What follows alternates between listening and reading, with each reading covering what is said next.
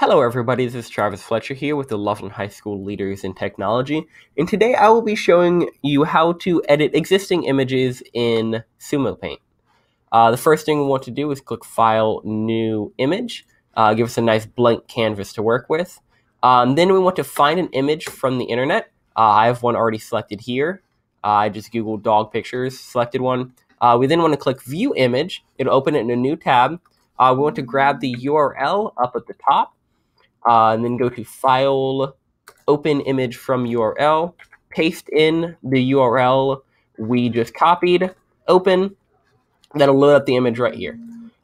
We can then do anything we want to this existing image. We can give it a nice bow, we can do anything. That's it for this video. Thanks for watching.